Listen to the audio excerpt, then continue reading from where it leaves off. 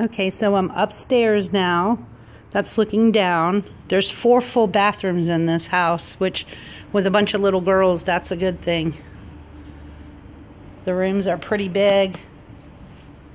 I don't have the dimensions, but if you kind of count the sheets of plywood, that gives you a good idea. I think this has 9-foot ceilings, right? Up here? These 9s? Yep. So there's 2 full baths on this upstairs hallway. That's a bedroom. Clearly that's a bedroom. Nice big laundry room. They're pretty good about putting these windows in the laundry room, which I think the amount of time we spend in the laundry room, that's a good thing.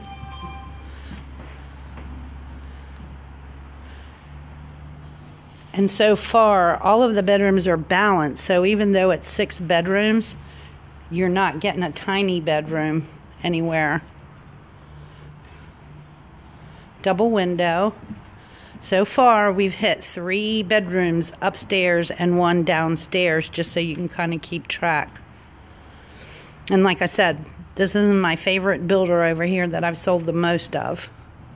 So coming down here, this is a 2-kid room all day long, or a media room, just an opinion.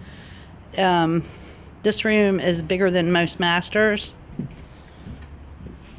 If you look at the width of the plywood going across, that's a big room. It's kind of hard to tell when they're vacant, but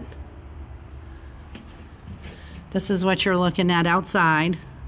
There's one house right there, and then that's it. There's an older house over this way. And then there'll be one behind and one there. There's a good look at the backyard from upstairs.